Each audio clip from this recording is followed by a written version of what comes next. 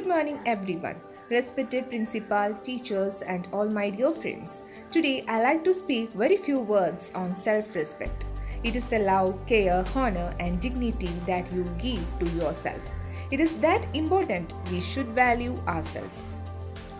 When we start to respect ourselves, that respect will reflect to others too. Lack of self-respect brings negative concerns and attitude. One who lacks self-respect has a higher chance to indulge in bad activities. Self-respect increases self-confidence and it is also the reflection of maturity.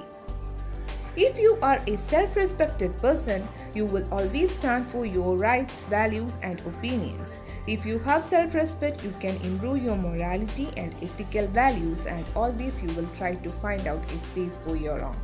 Your self-respect increases your self-confidence and that make you feel free to express your thoughts and opinions, and definitely that will takes you to success. So always try to be a self-respected person. Thank you.